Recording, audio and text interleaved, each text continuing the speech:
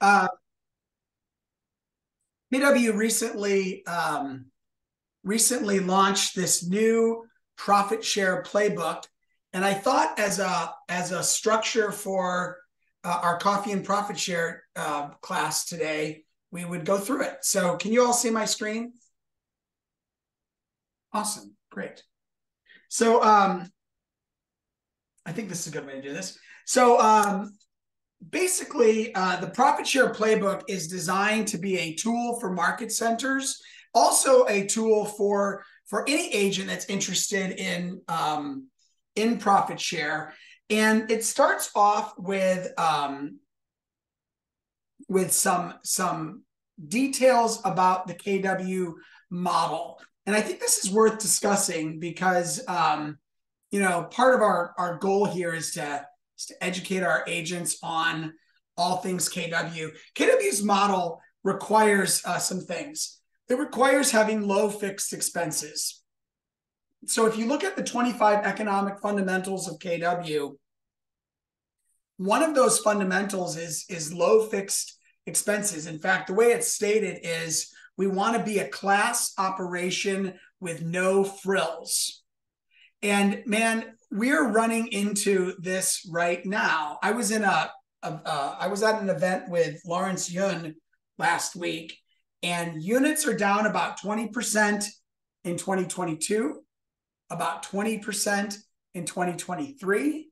And if you add those numbers together, units are down about 40%.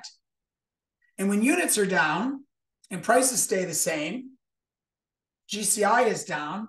And when GCI is down, company money is down. And if you don't have low fixed expenses, you might find yourself not very profitable. In fact, about 50% of our market centers have less than 100% profitability right now. And it stems from a violation right there of the low fixed expenses piece. Am I making sense?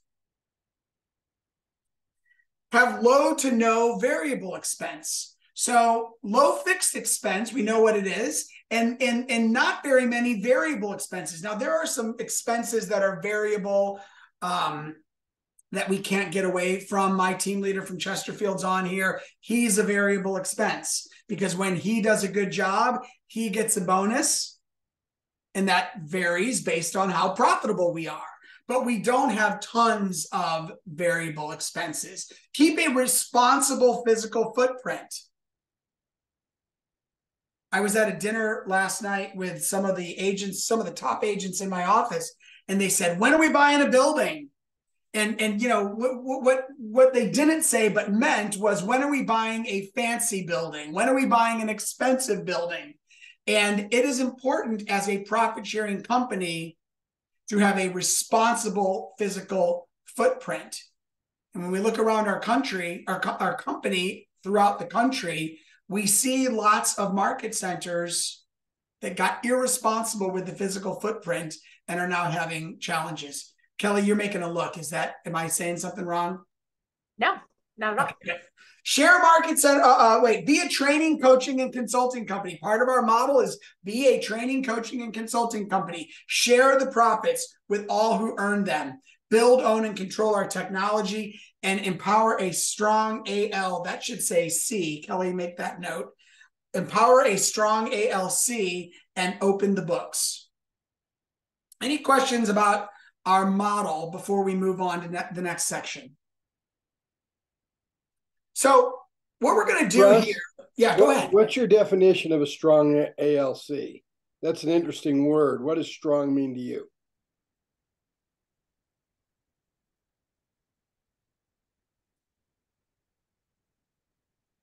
My definition of a strong ALC is influential members of the top 20% who cap, whose businesses are going upward, who are growing.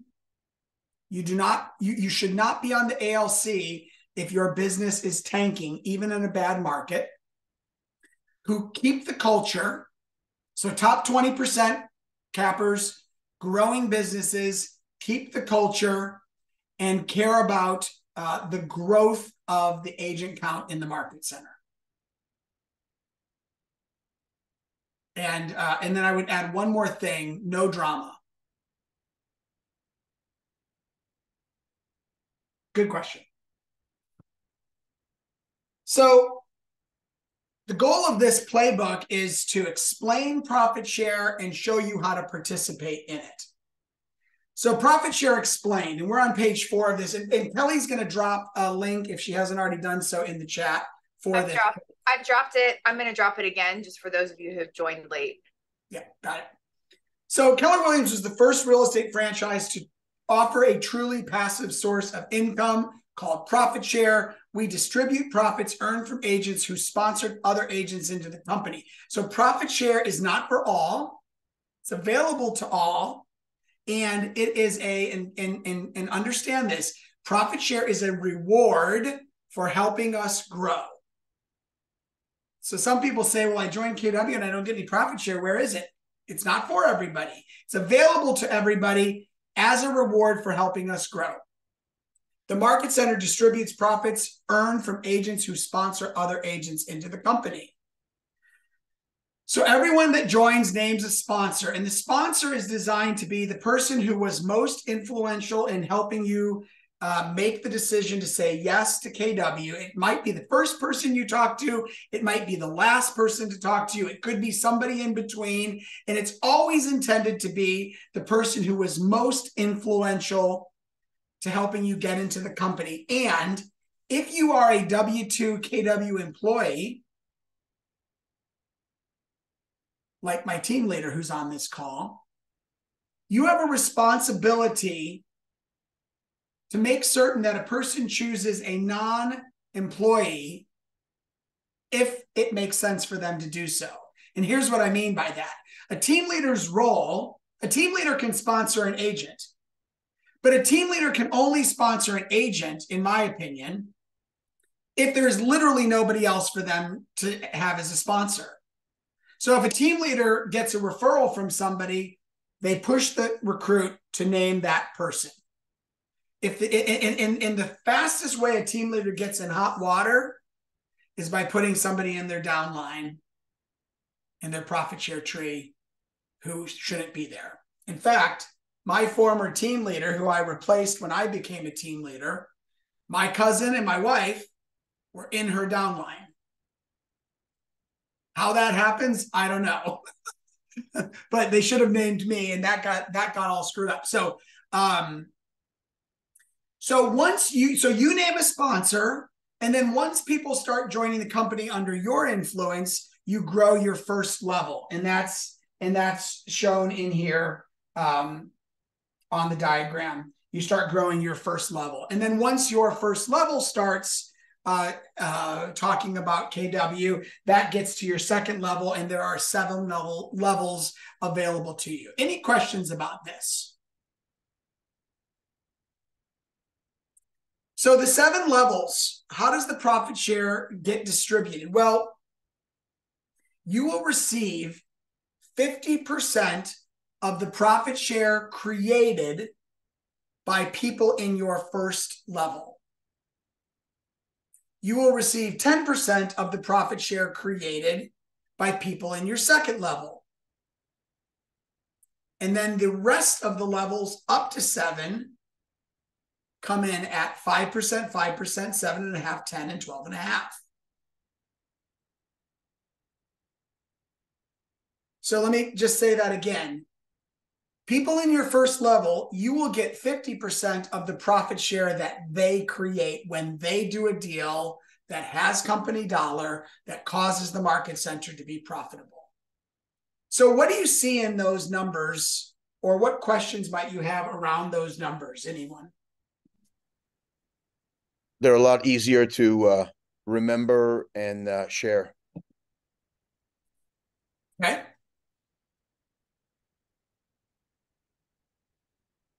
What's the biggest place where you can win as an agent looking for profit share? Level 1. Level one is the biggest place you can win because the percentage that you receive as the sponsor is greatest at level 1. Level 1 at 50% is designed to get agents to get into action and care about profit share. What's this about? What's that level at 12? What's that 12.5% about?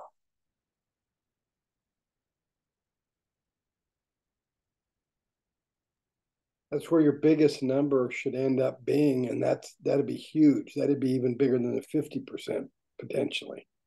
See, when you start growing this thing out and it gets bigger and bigger and bigger, I think that the 50% is designed to get you into action. And this 12.5 down here is designed to reward you for staying the course over a long period of time. I've got about 150 people in my profit share tree. I've got about 30 people or 35 people right up here. But I got a ton of money coming from down here. I've got 6 levels right now. And it's because I've been around for a while. Does this make sense? Here's a pro tip that I'd love to share with you. You focus up here at the top. You focus up here at the top. And then you teach the people in your level 1 how to get profit share themselves. And then you teach them how to teach their profit share tree, who will then teach their profit share. You get what I'm saying there? Like, your job, if you really want to make money in profit share, is to become the educator around profit share. Because, yeah, you can have a bunch of people in your level 1, but where it gets sexy is down here at the bottom. Any questions? By the way, the reason levels 3 and 4 dip to 5% is just so that we have room down here to increase. That's really what it's about. So in the middle of the page are the 4 steps, the visual representation of profit share. An agent joins KW in the US or Canada, and they name a sponsor. That agent is now the sponsor's first level. Step 2, the agent pays company dollar as part of their split. Sometimes people call me and say, hey, my recruit is my first level, and they did a deal and I didn't make any money this month. What happened? Often it's because they weren't on a split that month. So they did a deal and they kept 100% of their commission. Therefore, they created no company money, company dollar as we call it. Therefore, they generated no revenue for the company. Therefore, there was no profit created by them. You don't get profit share. Does that make sense? Sometimes, step 3, people call me and say, someone in my profit share tree did a deal. And I say, did they pay company dollar? And they say, yes. And I say, was their market center profitable that month? Because if the market center is not profitable, guess what? You don't get profit share. So the agent has to join your tree, do a deal with a split, be in a market center that's profitable, and then on the 21st day of the following month, the money will be auto deposited into your bank account. Questions about that? And I would encourage team leaders that if you have people in your market center that are going to receive, so profit share reports come out approximately the 19th day of the month. Not always.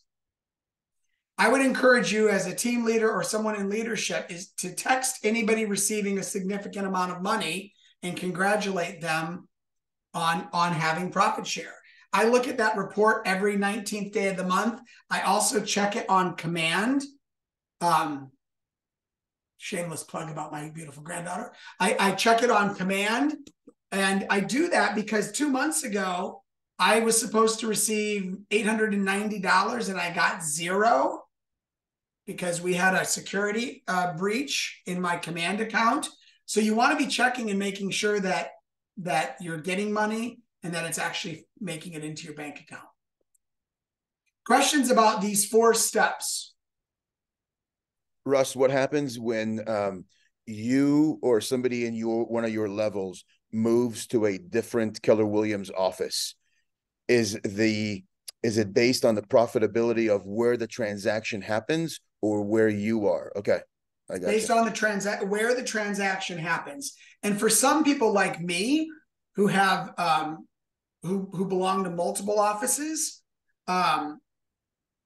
my sponsor and the 6 people above her will get profit share from the profitability of my office in St. Louis and the profitability of my office in Denver. Oh, so it has to do with where you are. got it. Thank you. I wanted to spend a minute and just share something on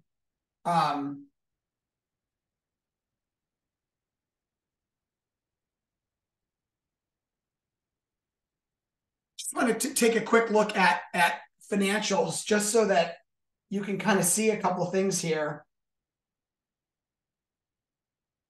So this is the financials of my market. We're an open book company, so I'm perfectly happy to show you. This is my market center where I'm OP in St. Louis. This total income right here, this is GCI, right? And total paid out is right here. So in my market center in Chesterfield, Missouri, we pay out last month we paid out 1.5883. And I'm going to divide that by 1619688. We paid out about 92.6% of the commissions we received. Okay. It left us with company dollar of $118,000. So we haven't gotten to profit yet. We took GCI, we took out cost of sales, and we're left with our revenue or company dollar. The expenses are the next piece of the puzzle here. And then when you look through this briefly, my responsibility is to make sure that we are sticking to the budget. And by the way, as an agent in a market center, we're an open book company. You have the right to ask to see things. Don't make assumptions about what you're reading, but you have the right to ask to see things. We were high in expenses last month because we had some staffing situations that caused us to go over budget, and that happens from time to time. But we took that 118 of revenue, and from that 118, we pulled out $86,000 of approved expenses. And if you take 118 and you subtract out 86, that leaves you with approximately 32. And 18 of it went to owner profit and 14 of it went to profit share. Am I making sense? Those two numbers add up to approximately 32,000. I'm sharing that just because I want you to see how this flows. So in our market center, $118,000 of company dollar generated last month $14,000 of profit share. If one agent contributed that whole $118,000, which didn't happen, but if one agent did, then their tree would receive that 14. Their sponsor would receive half of it. Their sponsor 10%. And then 5, 7.5, 10, and 12.5.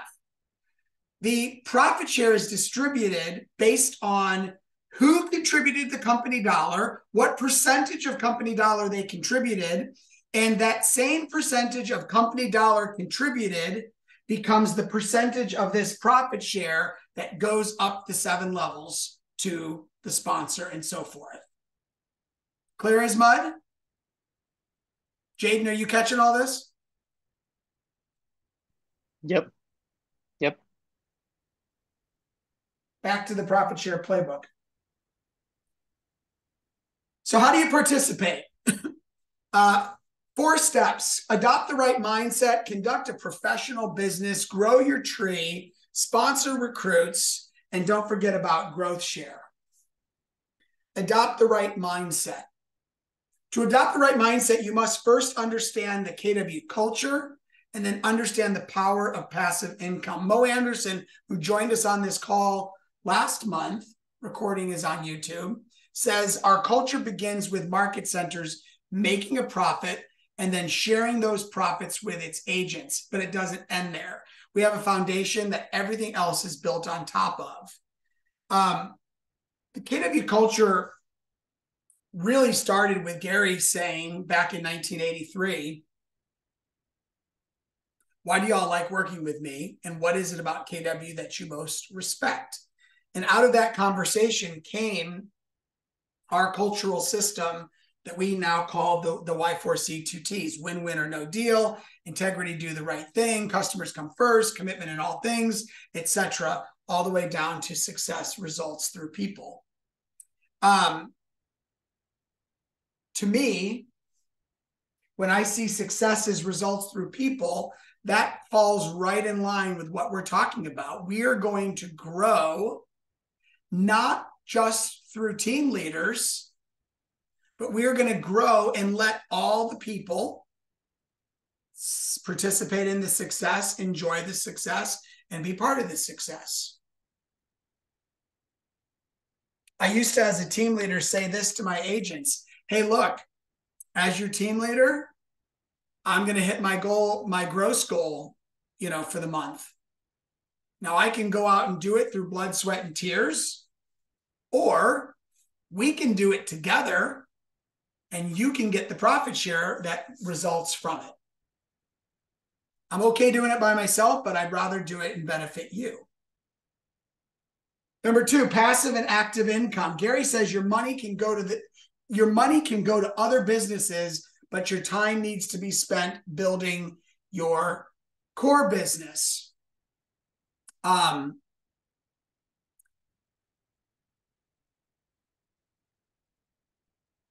Profit share is designed to be a passive additional income stream for those that desire it. And yet we want your focus to be fully on listing and selling real estate, because that's the way you make the real money. And that's got to be front and center. In the box, it says, when you choose to become affiliated with Keller Williams, the profit share income that you receive is 100% passive, and 100% of your time and focus stays right where it belongs, on your active clients and your database. The best way to grow a passive income stream through profit share is to have a kick butt active business through helping people buy and sell homes. And hopefully your market center has a team leader that will take the burden off of the recruiting piece for you. So look at the activity there. What amount of passive income would you need to make? Spend a couple moments and just think about, what would you like that number to read?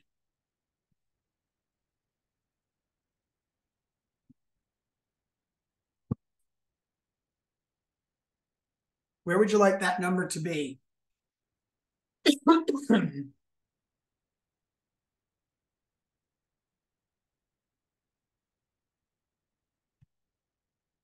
And then maybe spend a moment thinking about the why behind that. Why is that number important to you?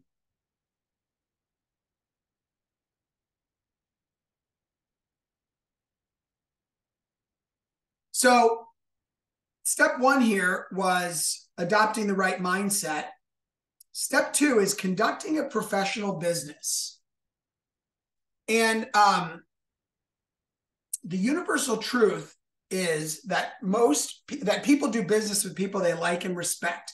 Your mission is to be likable and respected by more people on a daily basis.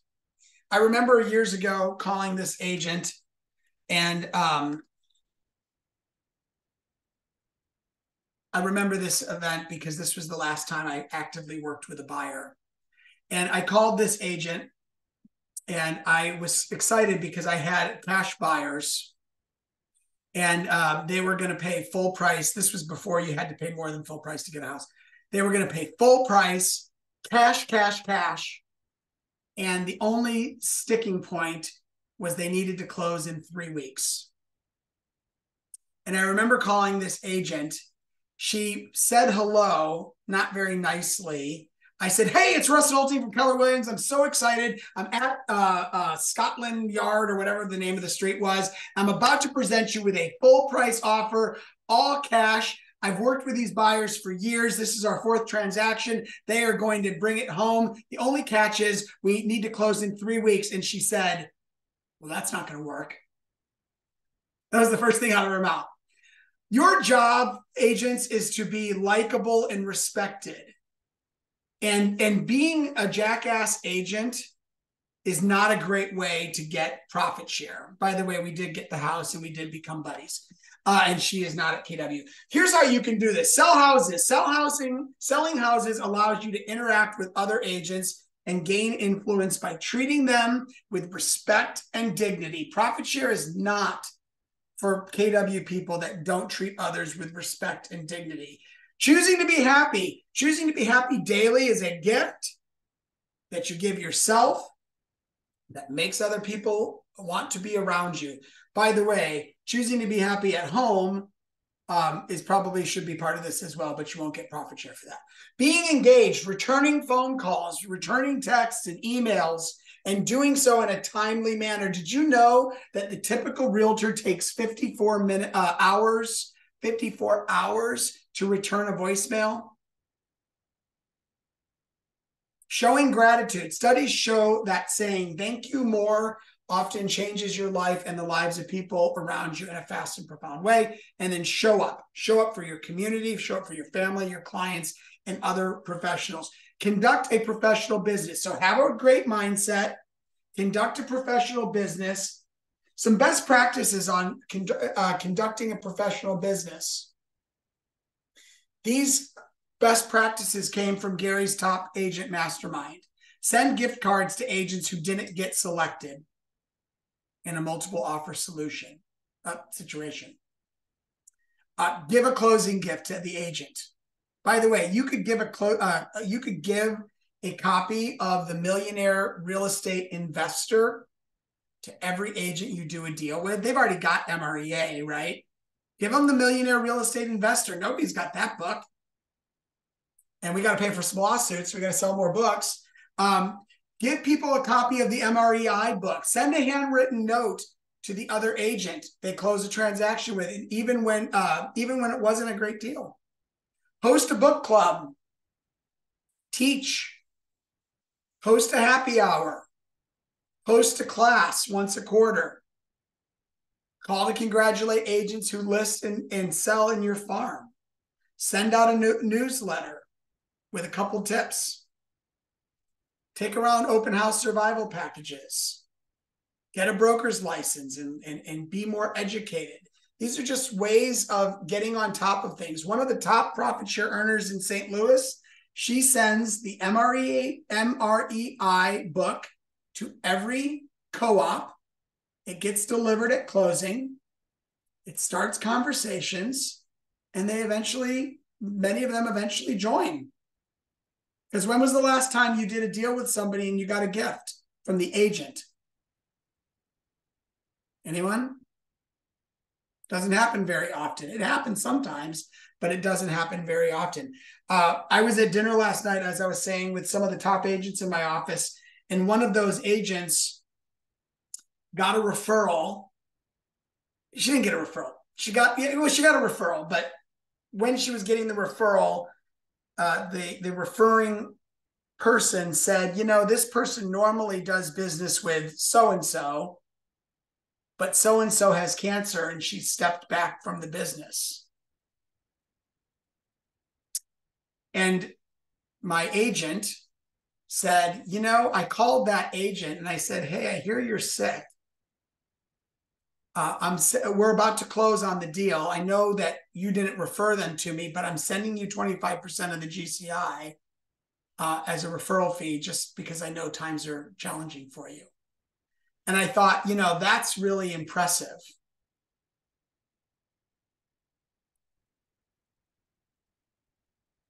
Step 3, grow your profit share tree. Meet other professionals passively. The easiest place to start to add agents to your profit share tree is by starting conversations with agents on the other side of your transactions. Here's my favorite question. I'm doing a deal with Kevin, and I say, Kevin, this has been great doing this deal with you. It's really nice getting to know you better. I know we've never done a deal before. Kevin, I'm just curious. I ask this question all the time. What's the biggest challenge you're finding in your business? And Kevin's going to say whatever he's going to say. We're just talking shop. Or maybe I'm doing a deal with Guy, and Guy says, man, I can't get these people, I can't get my listings under contract, or whatever he says. I'm taking notes about the biggest challenge Kevin's having, or the thing that Guy shared when he was frustrated. And then I'm going to go to my team leader and I'm going to say, Jaden, Kevin's struggling with buyers who are objecting to interest rates. And I'm going to connect you guys. Will you teach him that thing that you taught us at the sales meeting so that he can get through that struggle? Or Jaden, I'm connecting you with Guy who can't seem to get his listings sold, blah, blah, blah, whatever. Meet other people professionally, or meet other professionals passively. Figure out what's bugging them in their business.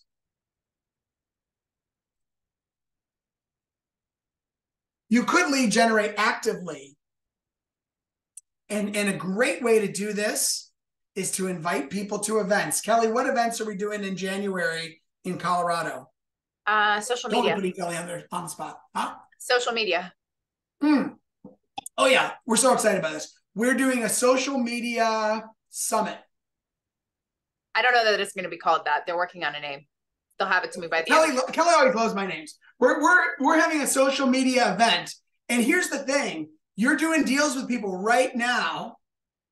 And we don't want to do things in December because who's got time? But you could be talking to people and saying, I saw that thing you do on social media, person that I'm in a transaction with. We're having an event at such and such venue on such and such date. It's all about social media. We're going to be talking about TikTok and Insta and all of those other things. And you'll want to come to this because some of the top people in Colorado who engage in social media are going to be speaking there. And we've also got this guy who's really smart named Nick Baldwin, who's going to be joining us for that. And our own Leslie Jackson. So you could lead generate actively by getting people to events. You could be inviting people to family reunion because we've got Mel Robbins and Tony Robbins and Tim Robbins will probably be there. I don't know about that. Best practices for growing your profit share tree. Number 3 at the bottom. Enter all recruits into your database. Tag them. Keep notes. Follow up. Provide resources. And pass them on to the team leader. So, so you know how to get a hold of your team leader. And I don't really like what this says at the bottom of page 13. What I would do is go to locations.kw.com and enter the address of where they are and find the closest market center. That's the easiest way, I think, to find people. Locations.kw.com. You can also go to the white pages and do that as well. And then you introduce them to your team leader. I was a team leader for 10 years, and here's the most frustrating thing around profit share that agents say. They say, hey, team leader, I'm talking to this person. Yeah, I'm going to get them. They're going to get in my profit share trade. I'm like, who are you talking to? They're like, well, I can't tell you who I'm talking to yet because I'm working on them. It's going to be great. And we know that that's not ever going to happen. Here's the thing. Your team leader hopefully is professionally trained to talk about recruiting all day long. And what you don't want to be is that agent in Colorado that has recruiting breath. Go do a great job on deals. You want to invite people to good training. You want to send them to your team leader to solve the problems that you figured out during the transaction that they have. It's invite and refer. Invite and refer. Here's how I do it. Kevin, remember that a couple of days ago you were telling me that you were struggling with getting buyers under contract because the interest rates are so high? Well, this guy in my office, Jaden, he is coaching everybody in the office with some specific strategies to help them get buyers to sign agreements despite interest rates being at 7.5. I would love to get you 20 minutes with him to have him share these strategies. In fact, I got 2 more buyers under contract this week simply by implementing those strategies. Shall I put you guys in contact? And Kevin might say, he might say yes, he might say no. But the idea is I'm not going to recruit him. I'm going to be a resource to connect Kevin with Jaden so that Jaden can share the wisdom. And I always feel like agents respond better to a specific call to action about a specific problem that they specifically have rather than, you want to meet with this guy? He's a great coach. Does that make sense to y'all? Now, here's what this requires. This requires that the team leader, Jaden, knows how to coach people, that he knows how to deal with specific situations, and that he is sharing with you specific successes. You know what I'm saying? And by the way, there's only like 5 or 6 problems in real estate at any given time. I mean, if you ask an agent today, what challenges are you having in real estate? What are they going to say? Somebody throw out a challenge. What challenges are you having in your business today? Somebody? Affordability with interest rates. Affordability with interest rates. What else? Sellers are real hesitant to move. Inventory. We can't get sellers to put their product on the shelf. What else? What other problems do realtors have? Time and money management. Don't know how to lead generate because I didn't have to for the last 10 years or 5 years. I mean, there's only a handful of problems. And a great team leader has a specific story that solves each of those problems. I can give you a couple of my quick stories. Pat Corsalt was overwhelmed. She was at her limits. She was stuck at 40 units.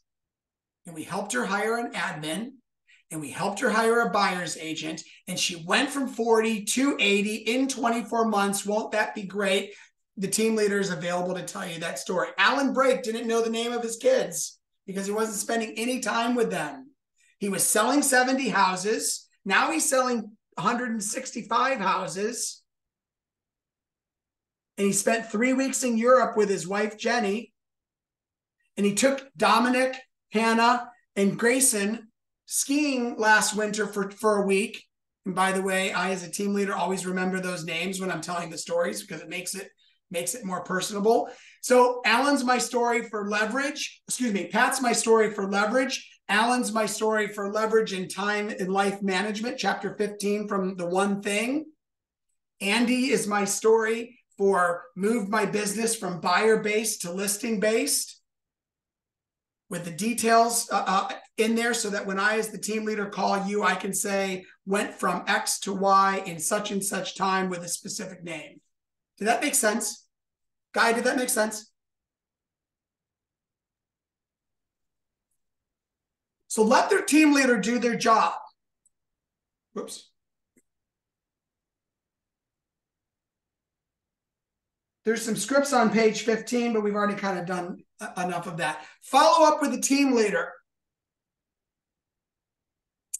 Team leaders are super busy. Team leaders get rejected 75% of the time at the first go around. So we say follow up because you don't follow up with your team leader, they might take the rejection as a no instead of a not yet.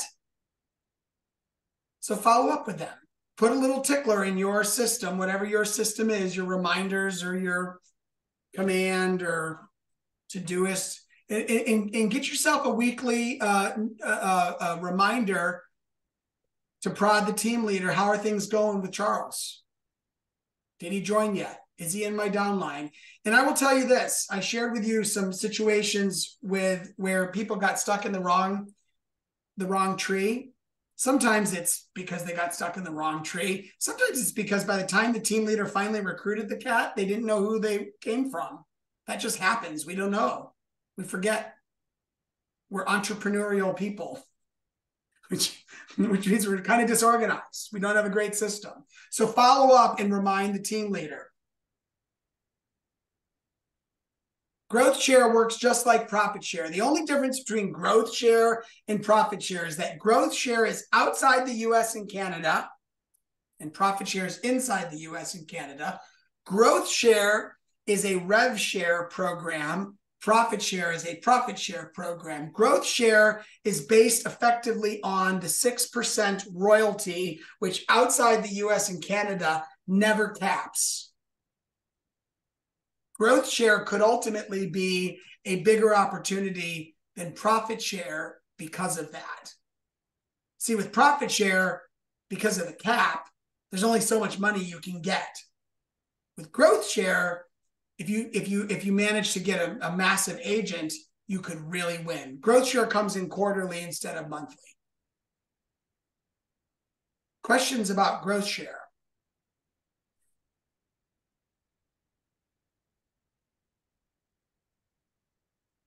Was this a helpful conversation? Yeah. Russ, I find that it doesn't take much to leave a positive impression these days. One of the things that we're finding is the number of agents that actually leave feedback after a showing has diminished to almost nothing. It is crazy hard to get that feedback. And simply by showing a house and leaving a feedback, constructive criticism or positive reinforcement, leaves a really good impression. The second thing is I just experienced that. I just came back from vacation. I won't tell you where, but somewhere nice and sunny. And there was I knew there was a KW office there, and I wanted to stop by and say hello. And I called, and I got the answer. Why do you want to come in here? I'm like, I just want to say hello, and part of my network referral system, just 15 minutes. No, we're too busy. I got a great referral from a local non-KW agent in that same location, because and I'm a KW agent, right? Imagine how it would be just as somebody off the street. Yeah. So it doesn't take much to leave a positive impression. Yeah. I mean, that's a really great statement. It's also a pretty unbelievable indictment on our industry. I mean, it's pretty easy to look like the best agent out there. You just have to leave feedback once in a while. Do normal things. Yeah. So, yeah, for sure. Any questions?